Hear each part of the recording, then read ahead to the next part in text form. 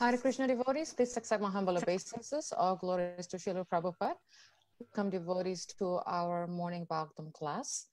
This morning, we're very fortunate to have with us His Holiness Candramauli Swami from UK. Hare Krishna Maharaj, please accept my humble obeisances.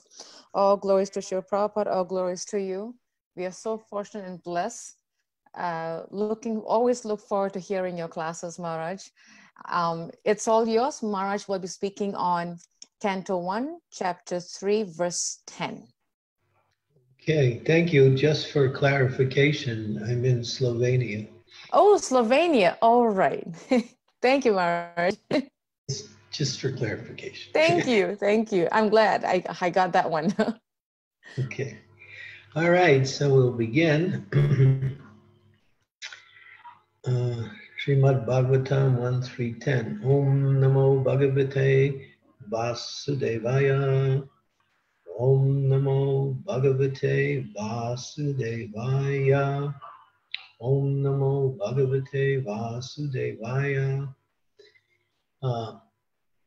Panchama Kapilo Nama Siddhasa Kala Viputam Charyare Sakyam Tattvagrama Vinirnayam. Translation. The fifth incarnation, named Lord Kapila, is foremost among perfected beings. He gave an exposition of the creative elements and metaphysics to Asuri Brahmana, for in course of time this knowledge had been lost. Very short purport.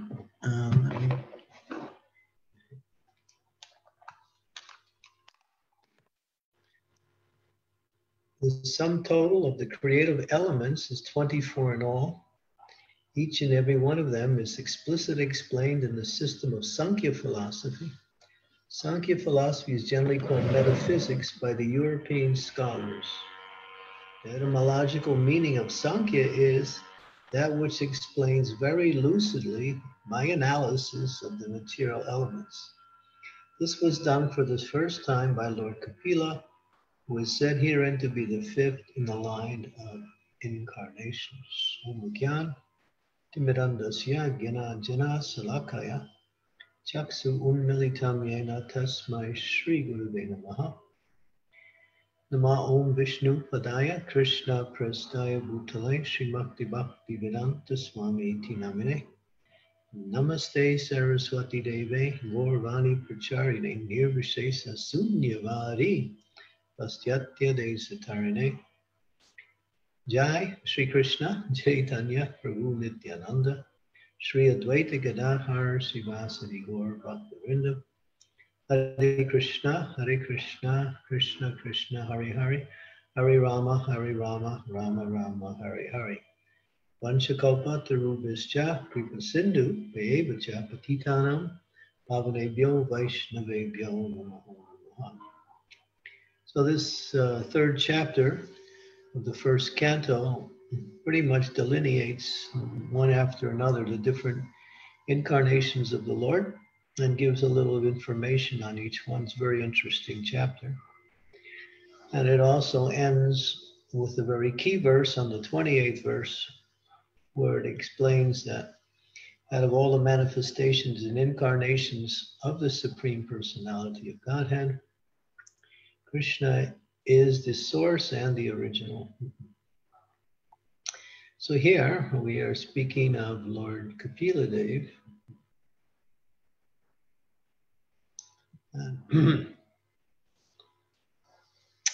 Lord Kapila Dev is, can everyone still hear me? I think there was some switch here. Yeah, okay. Lord Kapila Dev is known as Devahuti Putra. He was the son of Kardama Muni and Devahuti. He appeared after Devahuti had 9 daughters. Devahuti was a daughter of Swayambhuva Manu, who was the ruler of the universe. Each of the Manus come in different time periods.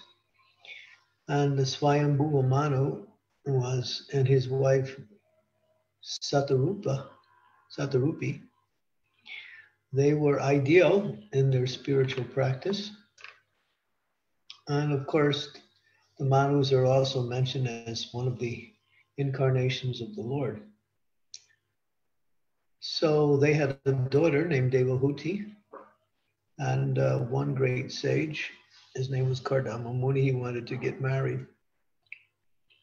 Although he was completely detached from everything material, for some reason, and it becomes unknown in the real sense, he just desired a wife, not in the long term, but just to have a child and then move on. Of course, we can say that this was the arrangement by the Lord, because that child was the Supreme Personality of Godhead, Kapila Dev. Now, in the history of society, there are two Kapila Devs. There's the Devahuti Putra, who is the incarnation of the Lord, and then there's an atheistic Kapila, who is actually more popular in the secular world because he went through the whole idea of the Sankhya philosophy, and that's really what the Europeans study. They study Kapila Dev's, the atheistic Kapila Dev's Sankhya philosophy. Although he's quite correct, he's still an atheist, and so we don't give him any credit. And it mentions that there are 24 elements which make up the combination of everything material. If you break down the material energy into its different components, you'll find that there are 24 elements. I believe it's the 5 workings, the 5 knowledge acquiring senses, the 5 working senses, the mind, the senses, the sense objects, what else? Sense objects, the 3 modes of material nature. I can't remember all of them, but it comes to a total of 24. Some people, of course, the Vaishnavas say there's 25, and the 25th is the super soul, which is not a material element, but is a feature of the material energy, in that he stays within the material energy to guide the living entity in their activities. So Sankhya philosophy is quite an in-depth study because they break it apart, and it becomes quite boring and mundane when you study it. But when you read it in the Srimad-Bhatavatam in relationship to the process of bhakti, it becomes really interesting. Especially the 26th chapter of the Srimad-Bhatavatam 3rd canto. Prabhupada makes some very interesting statements in regards to scientific theories that are going on. If you could bring up 326, I think it's 34, it may be 32, but I think it's 34. If you could bring that up on the screen, you'll find it's quite amazing. This is the teachings of Kapila Dev. Maharaj, is it Bhagavatam 320, Canto 1, 324? Canto 3. Okay. Canto 3, chapter 26, verse 30. Okay. This is amazing purport. Those of you who are scientifically inclined will find this quite amazing. 34.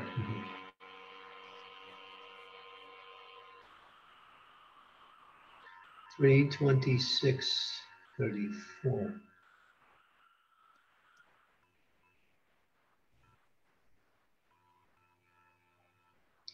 The fundamental principles of material nature, chapter 26. If we go to verse 34. Okay, this might be a little bit hard to understand, but we'll read it anyway. The activities and characteristics of the ethereal element can be observed as the accommodation of room for the external and internal existences of the living entities, namely the field of activities, the vital air, the senses, and the mind. Okay, I'm going to bring it up. Purport. Let's see. Okay, the mind, the senses, and the vital force or living entity have forms, although they are not visible. That's a powerful statement. The mind, the senses, and the vital force or living entity have forms, although they are not visible to the naked eye. Form rests in subtle existence in the sky. So the sky manifests form, and that's the subtle existence of form. And internally, it is perceived as the veins within the body and the circulation of the vital air. Externally, these are invisible forms of sense objects. The production of the invisible sense objects is the external activity of the ethereal element, and the circulation of vital air and blood is its internal activity. A little hard to understand. That subtle form exists in the ether has been proven by modern scientists by transmission of television, by which forms or photographs of one place are transmitted to another place by the action of the ethereal element. So this is also accepted by scientists that transmission using electronic devices of forms, photographs, and other forms are transmitted through the ethereal element. This is very nicely explained in this verse. And then Prabhupada goes on, this verse is the potential basis of great scientific research work, where it explains how subtle forms are generated from the ethereal element, what their characteristics and actions are, and how the tangible elements, namely air, water, fire, earth, are manifested from the subtle form. Mental activities or psychological actions of thinking, feeling, and willing are also activities on the platform of the ethereal existence. The statement in Bhagavad Gita that the mental situation of the time of death is the basis of the next birth is also corroborated in this verse. Mental existence transforms into tangible form. This is a good point. Mental existence transforms into, as soon as there's an opportunity due to contamination or development of the elements from subtle form. Go up a little bit. Can't see anymore. Yeah, okay, that's it. So when at the time of death, when your consciousness focuses on something, it develops a particular formation on that focus. And based on that focus, that image carries you to your next situation through the ethereal element. The ethereal element is the most subtle of all the elements, earth, water, fire, air, ether. Creation comes from subtle to gross, and annihilation comes from gross to subtle.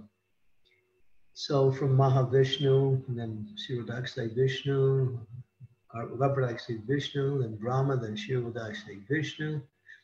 Then the elements, and the elements manifest themselves, starting with ether. And ether contains the unmanifested forms. And as they come down to the more gross level, they become manifested. And then from ether comes air, from air comes fire, from fire comes water, from water comes earth. And then we have what they call the actual manifestation of the physical forms. This is all due to the mental focus of Lord Brahma, who focuses on how to develop these forms through meditation. And as he's meditating on his service, he creates these forms through these different elements, and then they manifest as the forms within the material energy, which is the 8,400,000 species of life.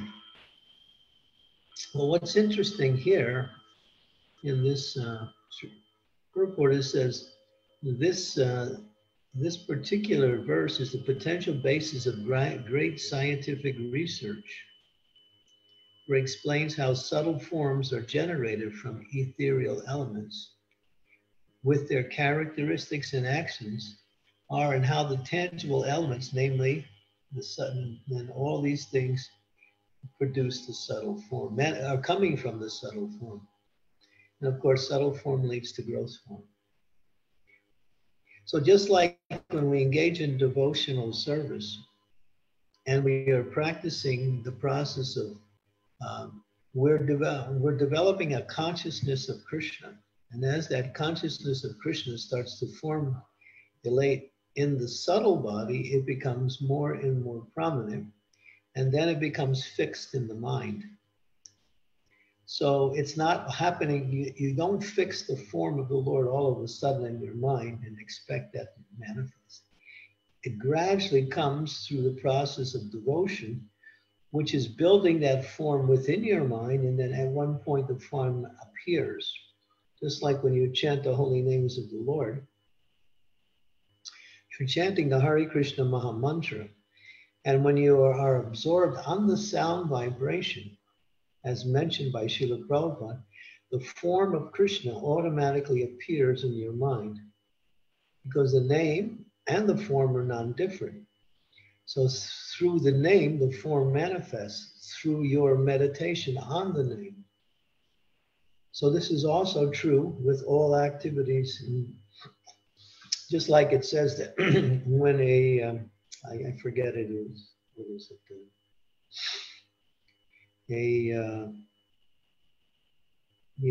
A grasshopper, what is it?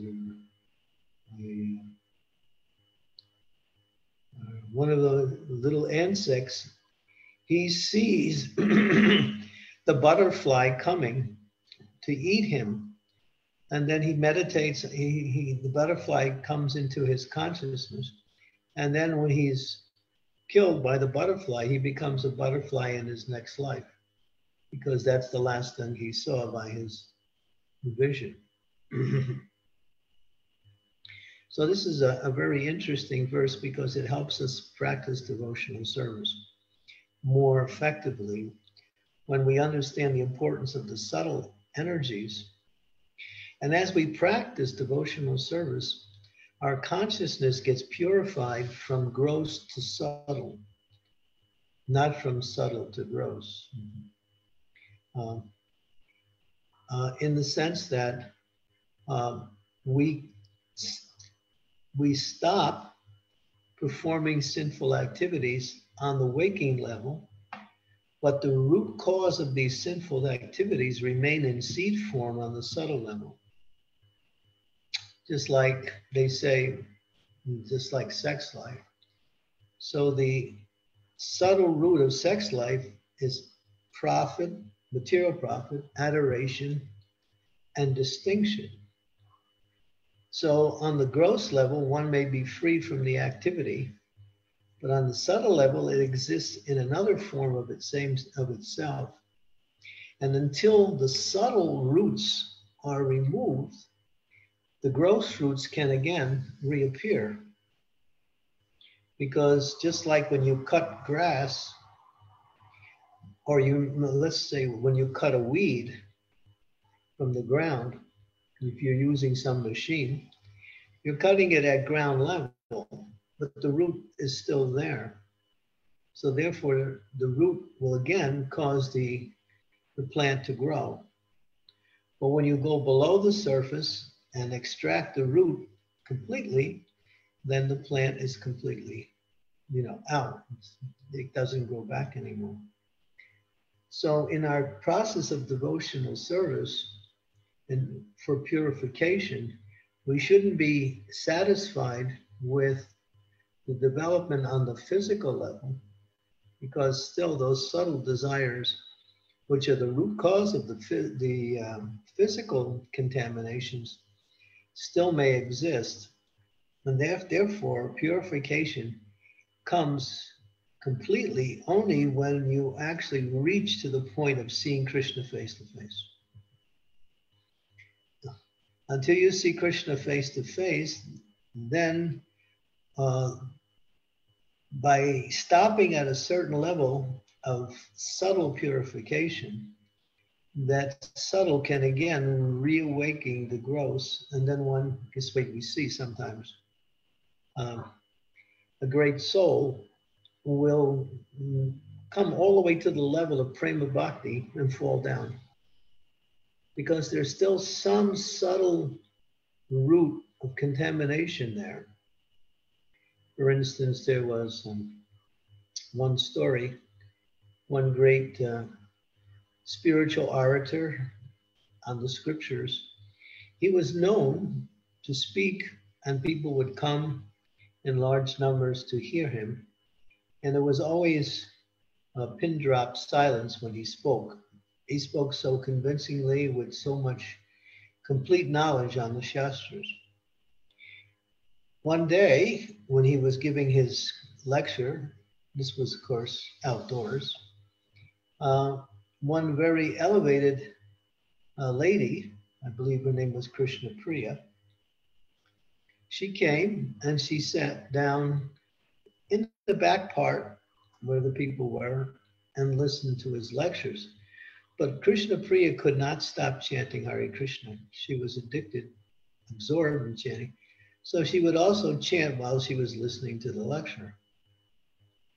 Now this orator, I think his name was Rupa Kaviraj or something, he became a little bit annoyed to seeing this lady who's sitting in his lecture and chanting Hare Krishna at the same time.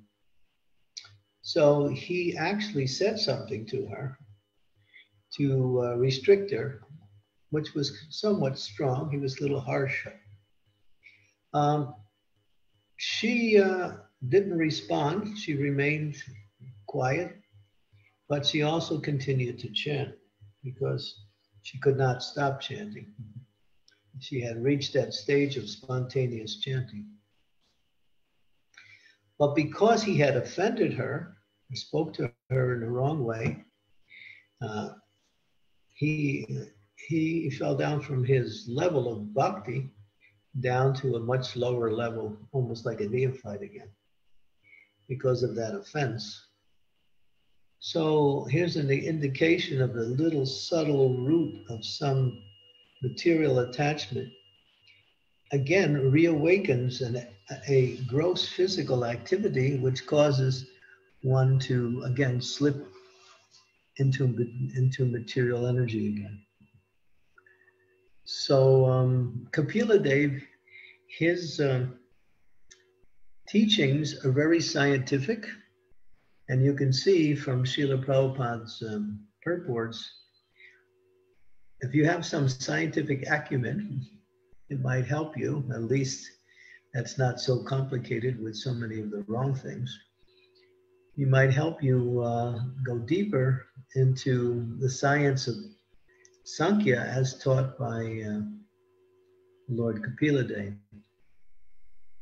And of course, Kardama Muni, after his son was born, he left home and he left his wife now with her son.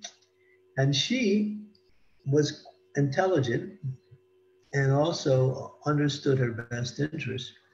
So she started to take instructions from her son. It's interesting. Usually the mother is the one who guides the son. But in this case, as Prabhupada pointed out, although she was the mother, she took the position of subordination to learn the complete science of bhakti. So from the, I think it's from the, I'm not sure, 24th chapter, 25th chapter, it gets really into the philosophy of Kapila Dev, which culminates in devotional service to the Lord. So it's a great section of the Bhagavatam. It's studied by many people. And you can learn a lot about how this cosmic manifestation works and how to disentangle yourself from the complexities of the material energy. As it says in the Shastras, material energy is what's the word? Endlessly mutable. Mutable means changeable.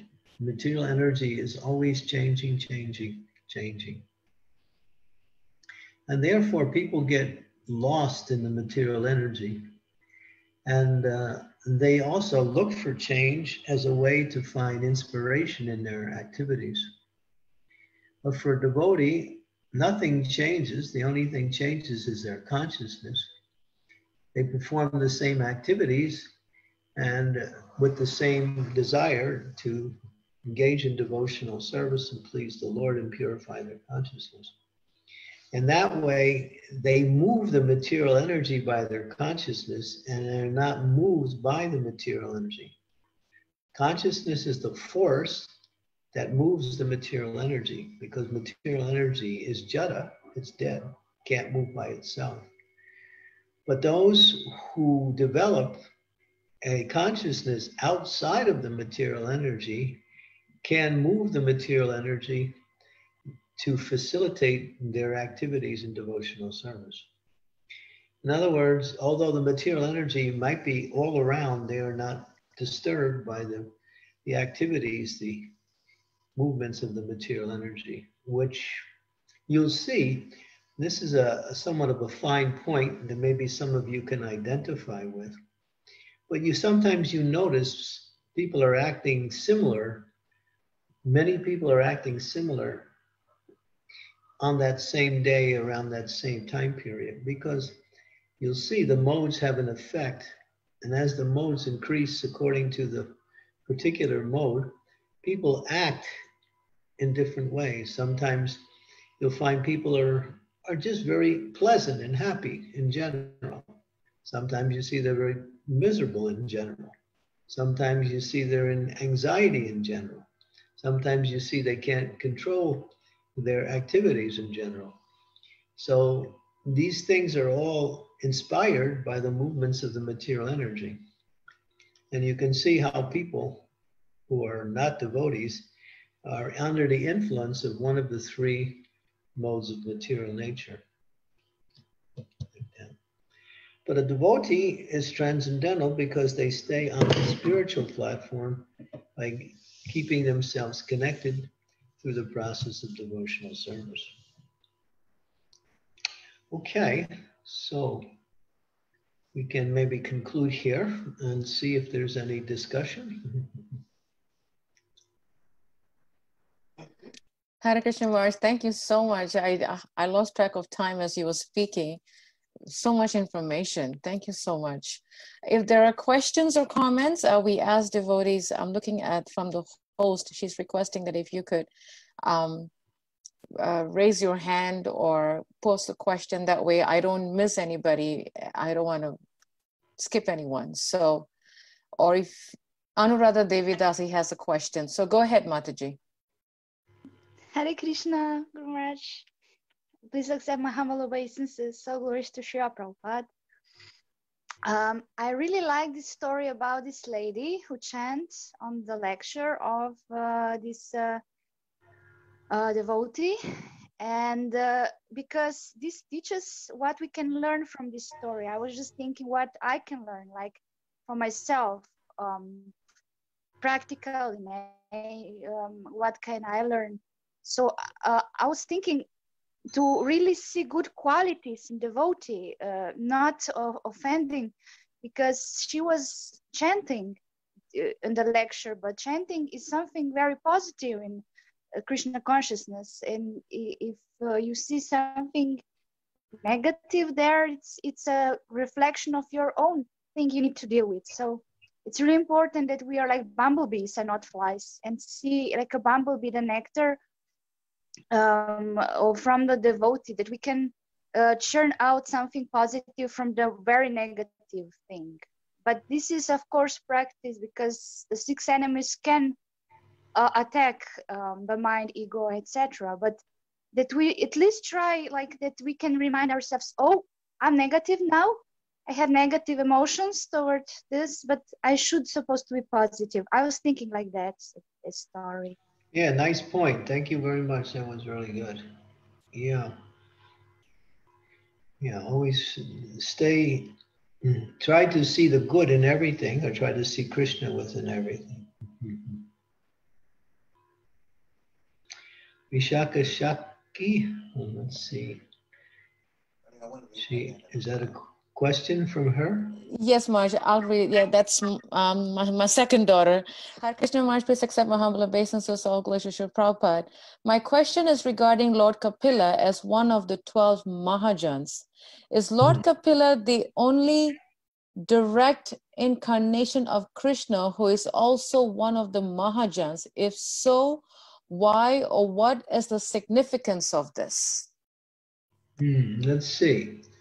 We have 12 Mahajans: Swayambhu, Narada, Sambhu, Kapila, Kumara, Mano,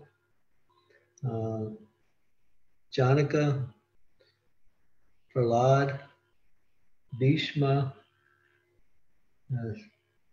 Sukadev Goswami, Yamaraj. Yeah, it seems like. But he was teaching, you actually pinpointed that, yeah. The rest are great personalities. Some of them are highly empowered sages. Others are manifestations of Krishna's certain Shakti energy, such as the four Kumaras. They are incarnations of the principle of transcendental knowledge. Yeah, that's right. So, but what he taught was not direct devotional service, but a process of coming to direct devotional service. Actually, if you study that third canto and you study Kapila Dev's teachings, you can also come to the conclusion that Brahman is the highest, that Paramatma is the highest, but without Srila Prabhupada's purports, you will definitely see that what Kapila taught is relevant on both the material level and on the spiritual level. So, because he spoke a lot about the fundamental principles that make up the material energy.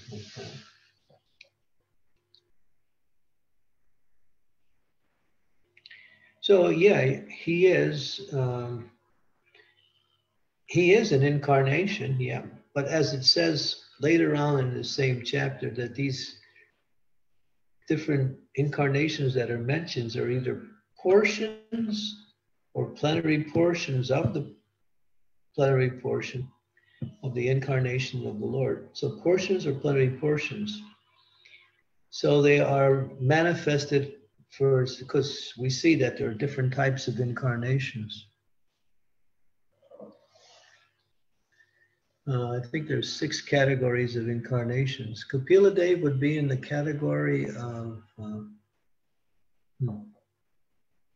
let's see, maybe Purusha incarnations.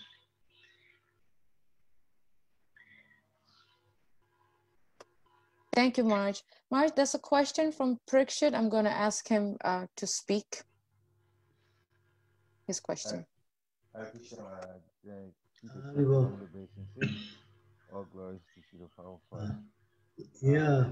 It's a very deep lecture, And I don't know where to begin with my questions. I have a ton of them, but I just asked one. We'll need a little volume, Pariksha. I'm just getting an echo. Now we got echo. Yeah, I don't know why. I think you got to put your earbuds in. Yeah. Go to another question for now. Maharaja, I'm going to go to the next question while he gets his earbuds on. I have a question from Radha Bhakti Devidasi. Hare Krishna Guru Maharaj, please accept my humble obeisances, all glories. Jai Shri Prabhupada, sorry. The story about the speaker correcting a woman for chanting in class was a little difficult for me to understand. It sounds like the speaker was correcting the lady for a very legitimate reason. I understand that perhaps he spoke harshly and he shouldn't have. But if someone on the level of prema is correcting a neophyte devotee and that neophyte devotee becomes offended, wouldn't Krishna protect the devotee at the level of prema from fall down? Well, Krishna Priya was not offended, and she was practically on the same level as he was, maybe even higher, we don't know. She was absorbed in devotional service. But he was disturbed because everyone was listening to his lecture, and he thought she wasn't listening to his lecture. So he made a wrong evaluation. She was actually listening while she was chanting. But the underlining theme is he didn't get full attention from her, or at least he perceived he didn't get full attention. So he felt slighted. Yeah. And this reason why he spoke is because of pride. That's mentioned also in that passage. He was proud.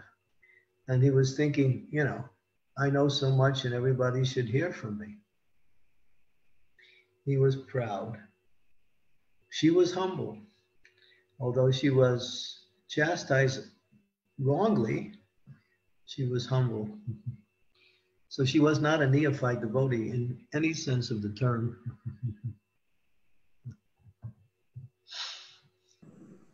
Thank you, Maharaj. Maybe just a quick follow-up question. This might be a silly question, but if somebody is on that level of prema, how possible is it for that pride and ego to kind of creep in? Yeah, well, it says Bhaktivinoda Thakur makes that point, that one can what they call it, what is it? The word is the last principle of material existence is the sense of pride. Let's see, what does it say? One thinks themselves as good as God or an incarnation of God, or they start, in other words, although they made so much advancement, still there's this element of pride that remains hidden, and it can come out under circumstance, which we have in this case. It's called the last snare of Maya. That's the term, the last snare of Maya. So Bhaktivinoda Thakur says, anyone can fall from devotional service, even on the level of prema. The only way you cannot fall is when you see Krishna face to face, which is one of the stages of prema, one of the higher stages of prema, because prema has 8 stages. So, but what is that fall? Offense. So he committed an offense to her.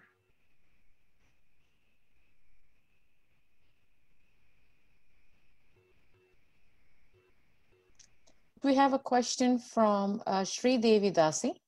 Mataji, you can go ahead and ask a question, Prabhu. Thank you. Okay, go ahead with your question right away. Hare Krishna Guru Maharaj, my humble obeisances, all glories to Srila Prabhupada, all glories to your holiness. this subject of the mind is really very fascinating, because everything manifests first in the mind, and then from there it goes on to words and actions and so on. So I was wondering, when you said that the only way we can completely subdue everything is by seeing Krishna face to face. But that's a very, very elevated stage. And how can we get there?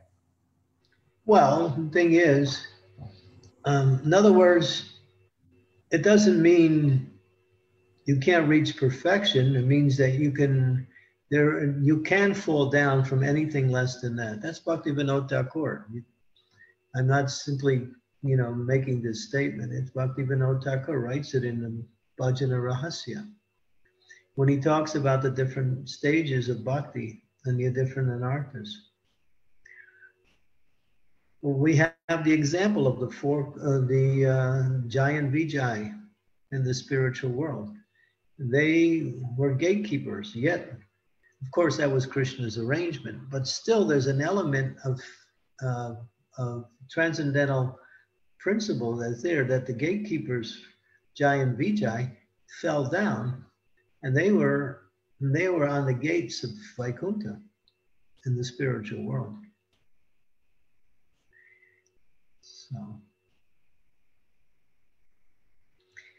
So Bhaktivinoda Thakur's analysis of the stages of bhakti make it clear that only when you can see Krishna face to face, and there's no chance of falling down, and there's no chance of committing offenses. Because the higher stages, you fall down from offenses. You don't fall down from anarthas or general anarthas. It's the anarthas of offense. So one can develop a sense of pride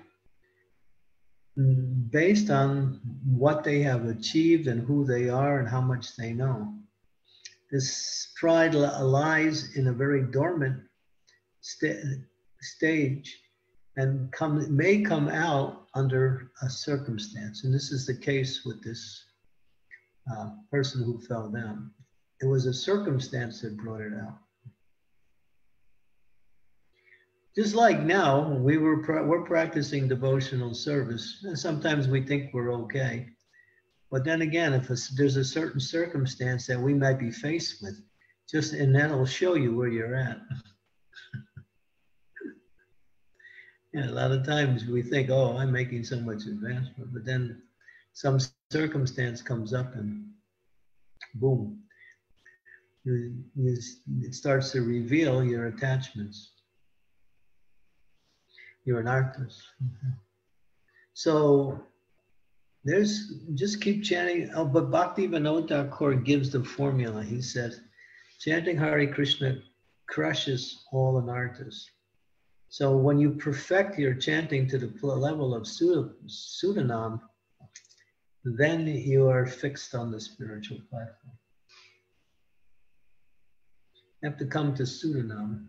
So he gives the formula. Harinam. Thank you, Maharaj. We have a question now from Pariksha. He got himself situated. Okay. You on mute. Uh-oh, Wait a minute. Is it better now? Yes. Okay, all right. I have to move to a different room to get this out. I have a lot of questions, but I will just ask.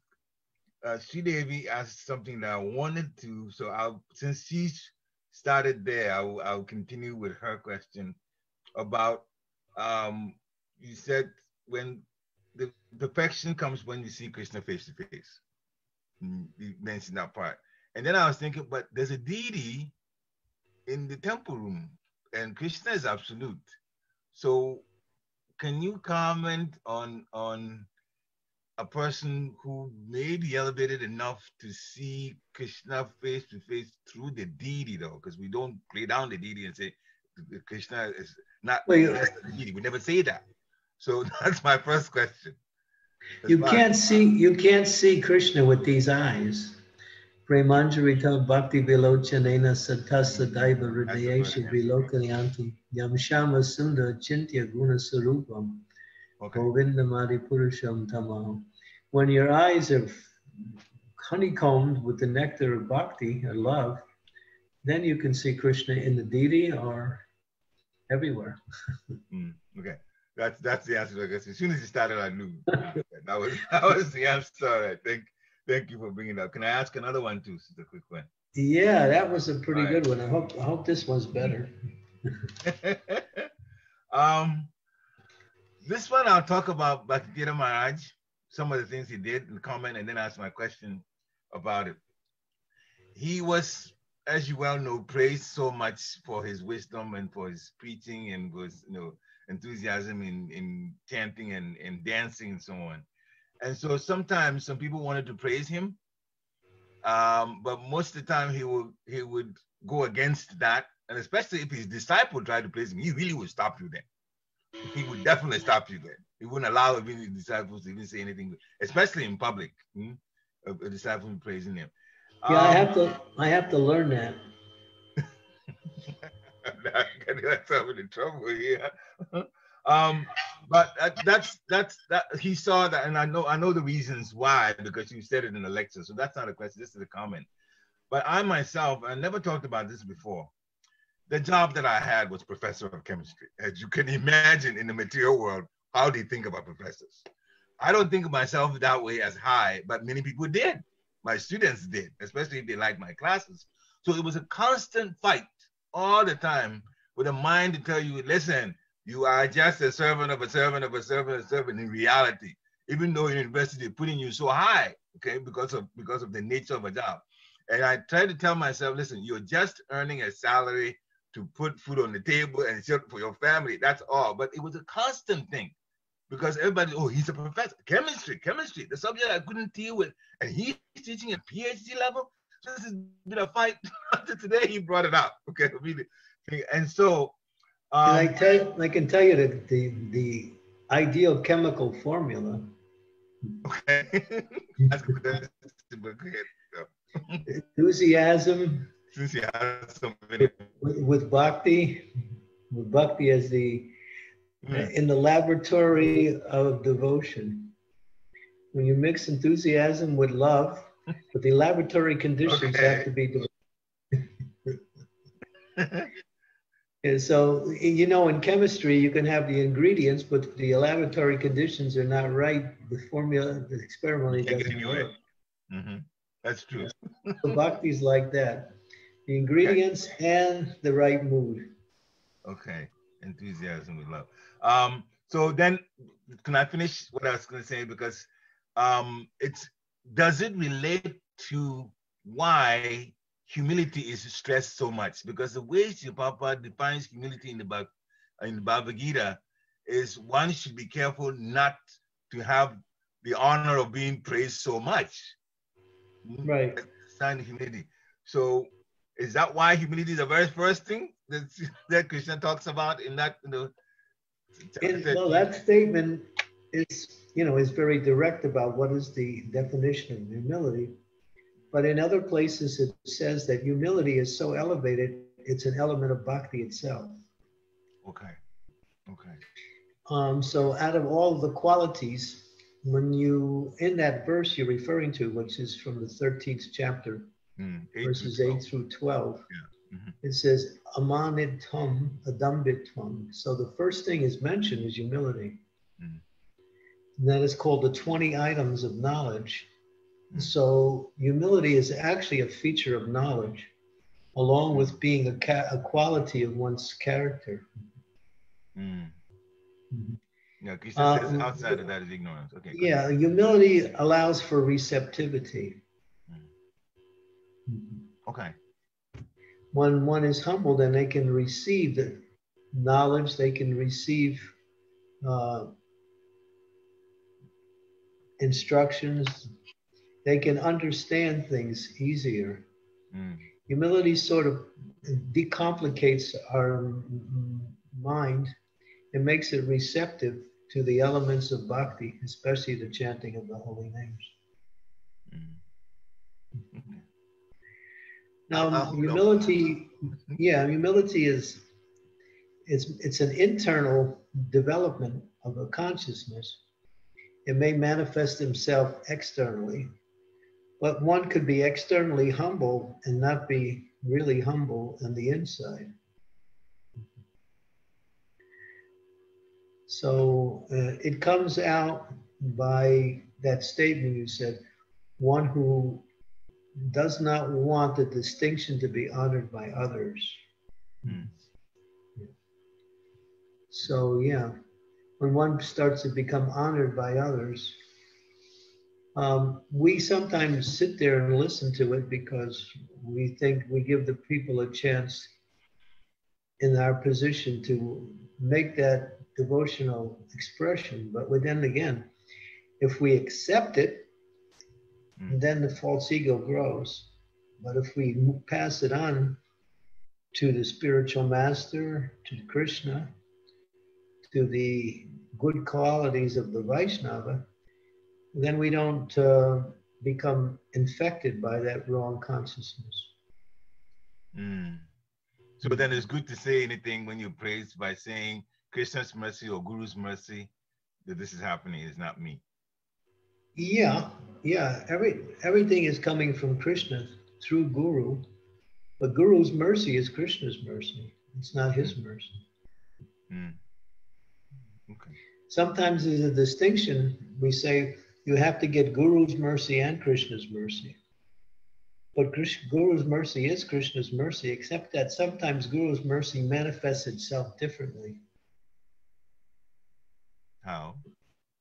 By allowing those who are unqualified to approach Krishna. Oh, yeah. Krishna is very strict, but it's only by the Guru that people who are unqualified but have some desire can approach the Lord through the Guru. So Prabhupada said if the spiritual master recommends you to Krishna, then Krishna has to accept.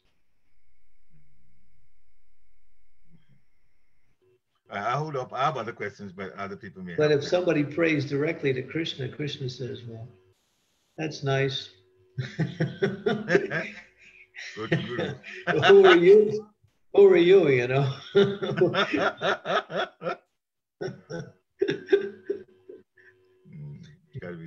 Every Joe on the block is approaching Krishna in different ways, but Krishna doesn't really pay any attention to them. But when it comes through his pure representative, then it becomes a feature of devotion, a feature of mercy.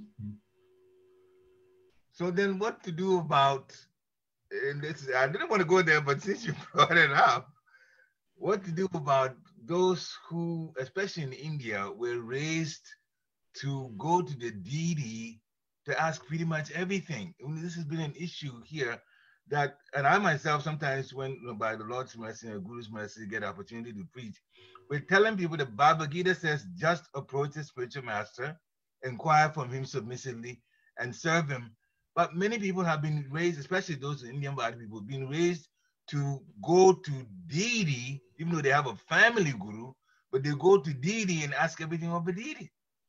And I know I've got nowhere practically not trying to change their minds because it's like hard to teach an old dog new tricks. This is a situation they've been raised like that. So what to do? Well, yeah, there's also stories. There's also stories in the Shastra about people approaching the deity directly. We have Shakshi Gopal, that story. That's true, yeah. Mm-hmm. But it depends. I mean, you can approach the deity. One of the good qualities about approaching the Lord for everything is that you acknowledge that the Lord is the source of everything, and it's by his grace that you can achieve anything.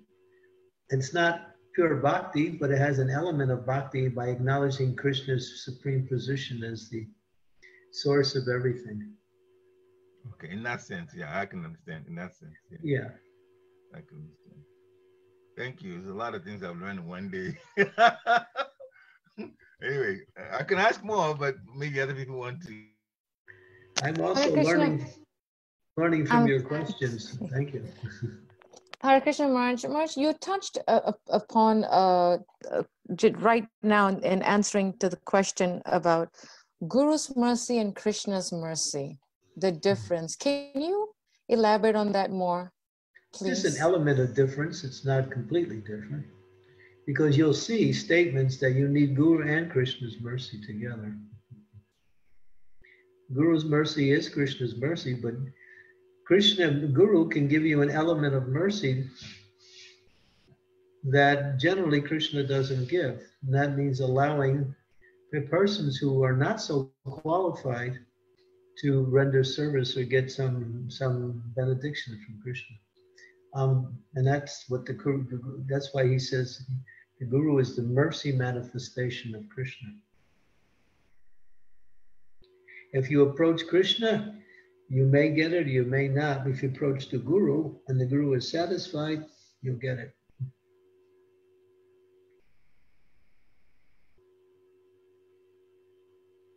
That's why those who understand bhakti understands that the spiritual master really is everything.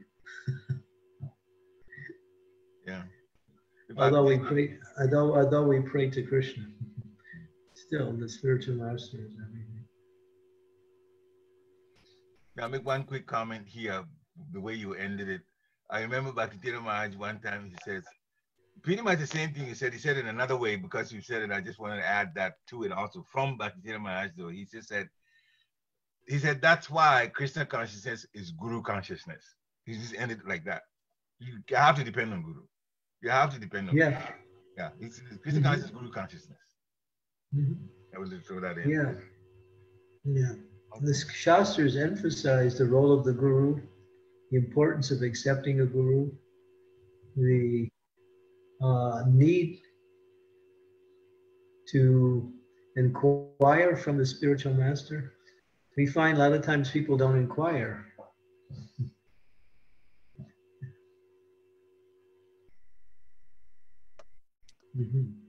Marge, I just got a chat. Let me see. Oh, that was from Radha Bhakti. She just made a nice comment. Krishna consciousness is Guru consciousness. Bhakti Tirtha Swami, thank you for that. Marge, I'm going to ask to see if there are any questions before I ask mine. If anyone else has any questions or comments, please, I'm going through the list to see if there are any hands raised or any questions. This is a really nice topic.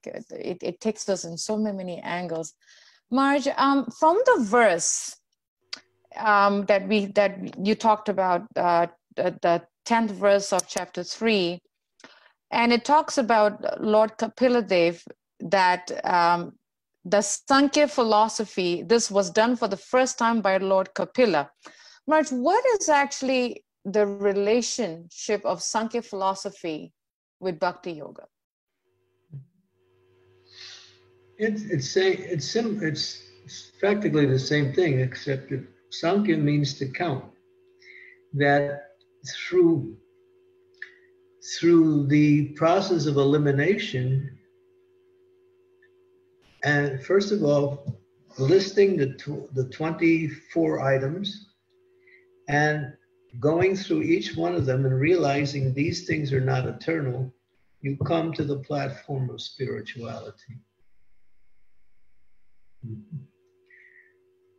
Then from there, you come to Brahman realization. Then from there, you have to go higher and engage in devotional service. So counting means to eliminate these things as not eternal, not spiritual. Earth, water, fire, air, ether.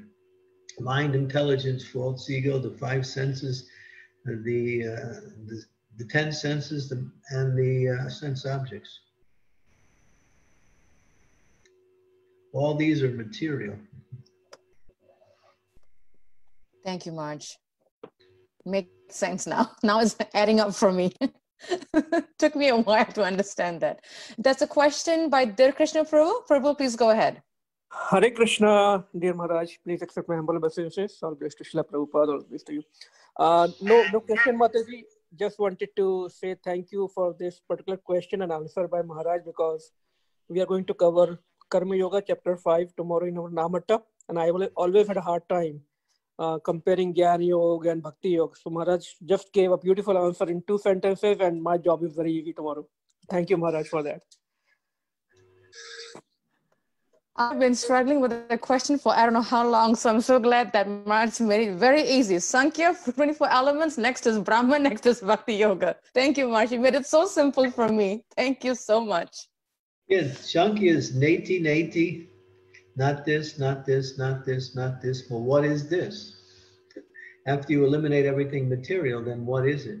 Then you have to come to the next stage.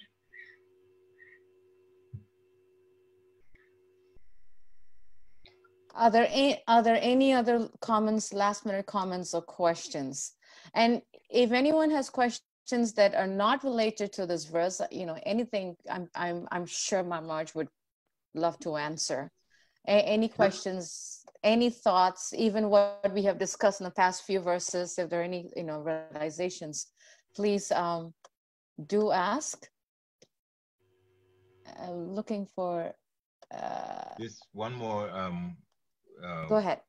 It's not a question, just Maharaj has already made a comment on it. I just wanted to talk a little further about it, and that is consciousness is the force that moves the material energy, the gross material energy. Then you can expand on it a little bit more.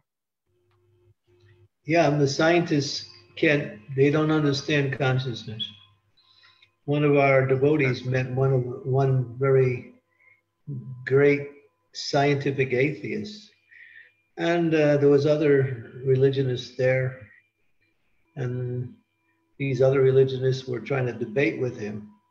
But our devotee at the end said, what is consciousness? And he couldn't answer. He admitted, I don't know. We can't understand what is consciousness. Because they understand it, the consciousness is not produced from something material. Although sometimes they say when matter reaches a certain level of interaction, consciousness appears, but there is no example of that anywhere. They just say that. It's more like a bluff. But consciousness is spiritual. And therefore, matter can only be moved by a person. Just like you have a computer, nice machine, got a lot of information in it and does so many wonderful things, but you need an operator. So we are the operator inside this body, the soul. The soul is consciousness.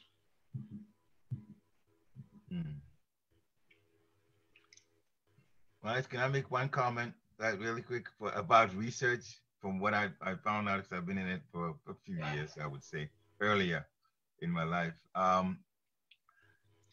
Because I worked with them at Brandeis, some of the great scientists in the world literally were actually in that school. Some of them have won Nobel Prizes for. So I got to work with them as a graduate student. So I found out how they think. That's how I finished. And so it may seem like they start with consciousness, but if there's at all, there's very little of it. They use material, what they know for material energy. Not even so much consciousness, what's already been established, and not even articles before, and they take it, and then the rest of it, and it might shock you to hear this, assumptions, and more assumptions. And they know they could be wrong, and they try it anyway. And if it works, fine. If it doesn't work, so the whole way they write their articles is, well, it seems that this is happening. It seems that that's happening.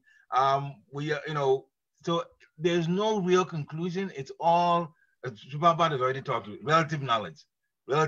Yeah. And that's why they talk about so much.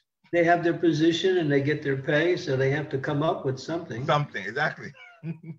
So it's bluffing mostly. Yeah, that's true. Yeah. I was just looking at an article that I had saved many years ago, and it was about the mirrors effect. The mirrors effect is a particular experiment done by Einstein. It's a theory. And what it says is that objects that appear within the cosmos are reflected through light that is refracting, and objects that appear in a certain area are not really where they are. They may be millions of miles away from where they appear, but due to refractions of light, they seem to appear. So Einstein really made that, but they kind of ignored that theory and were making experiments based on what they could see with their telescopes and what other machines they use. But then finally they realized that it's all wrong. So 35 years of research they had to throw out. Just a waste of time. There's a lot they threw out, actually. A lot, wasted money. So that's why Prabhupada was so strong exposing the scientists, because they're in a position to to give information that's all false, and people believe it.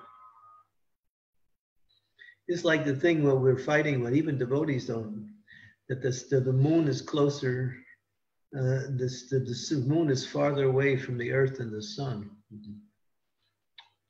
And Prabhupada says, based on Bhagavatam, it's 1,600,000 miles farther away from the earth than the sun. But all the scientific theories say the moon is closer. But Prabhupada, in his discussions with his devotees, makes some of these points to show how the cosmic energies are moving, how the planetary systems. That's why he said we want to build this TOVP to show the actual arrangement of the cosmos to the world. And people, once that planetarium is built, people will come from all over the world just to see it. And Prabhupada gave the formula, and then through taking his information and the words of the scriptures and others, devotees have formulated this structure of the universe, which is quite interesting.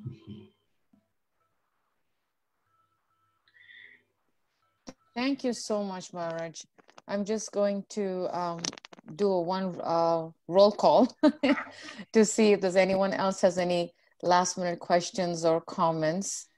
And if there isn't, I'm just looking down the list here. Okay. Raising my hand, but anyway. Oh, you raised your hand. Go ahead. Yeah. But I could ask. I mean, I still have a page of questions still, so don't think I have a whole lot still. When are we stopping? Because I don't want to really hold up Maharaj too much. Yeah, well, Sri, contact him later on. Yes, can you ask your your list of questions to Maharaj personally? But Sri Devi, because give me your most important question, Parikshit. He's gonna say all. I told you, Maharaj. He's gonna say all. No, I don't see one that's less important than the other. I just make one comment. Scientists are groping in the dark. I mean, honestly, whatever they come up with, they still grope in the dark. Many of what they found out that we teach, literally teach, this constant and this, I can go on one after another. They never really got the numbers, even modes and all those things. They never really got the numbers. They inferred it. They never do experiment, but they say, oh, it seems to be going this way and it's going to end at this number. Therefore, let's take this number. So it was really an assumption all this while. And I feel sometimes bad that I've been paid to do all this kind of stuff. Prabhupada makes that point. They have their theories, it goes on, and then after some years they throw it out and come up with a new one. Constantly. They say, well, it's a process, and we're in progress coming to the truth. And Prabhupada said, well, then you're a student. You're not a teacher. Yeah. Yeah, and so you can't teach from the position of learning. You have to learn and then know and then teach. Otherwise, you're just a cheater. Yeah. T-E-A-C-H-E-R. Take those letters and change them around. You get C-H-E-A-T-E-R. Teacher and cheater. Okay. Same letters. I learned something new today. Teacher and cheater. I love it. Thank you so much. Love that one. Maharaj, that's a question from Sri Devi. Sri Devi, you can go ahead and jump in and ask a question. Very quick question, Guru Maharaj. How would you address the problem of mental health issues? Devotees have so many difficulties. When we read this verse, how can we explain to them that really chanting is the key? And well, mental health issues, we know just by telling people to chant Hare Krishna is not enough. Therefore, we have devotees who do counseling, because the mind is so complex that it can change things around so easily without any, reason. So we have devotees who are trained in counseling, who have psychological degrees, who have some, success in helping other people. So we recommend people go to a counselor. There are a number of recommended counselors who are available within the society. Just like recently, one lady, she was coming to me with so many problems, and I referred to another lady who has a great track record for helping devotees. She can help you see your problem from a different angle and help you to empower yourself to overcome your problem. So you need that. You need someone to help you see it, who is neutral, who can see it not from any point of personal interest, but as a principle. And then they can empower you by their words and by their abilities to take charge of your life and overcome your problems. So you know that as a counselor, right? You do that with people in married life, right? And individuals also, Guru Maharaj. Huh? And also individuals. Yeah. So you have to have the acumen, the ability, the training. Yeah, beautifully answered. Thank you so much, Guru Maharaj. That was very helpful. Okay. Thank you so much, Maharaj. I think there aren't any questions. I think we exhausted you, Maharaj, with all our questions. That's okay. I'm just holding off. I still have more. Anyway, lunch will taste better. Thank you so much, Maharaj. And we thank the devotees for joining us online this morning. It's always nice to hear from Maharaj, because there's so many questions, and and we take Maharaj through all this journey of us. Maharaj, again, Vanchoka Putabhyascha Kripasundabhe Evacha Patitanam Pavanebhyo Vaishnavibhyo Namo Namaha Ki Jai. Shil Prabhupada Ki Jai. Thank you very His much. Holiness Chandramauli Swami Ki Jai. Thank you so much, Maharaj, and thank you to all the devotees for joining us. And wish you all a wonderful day, and see you all online for our next session tomorrow morning's class. Hare Krishna.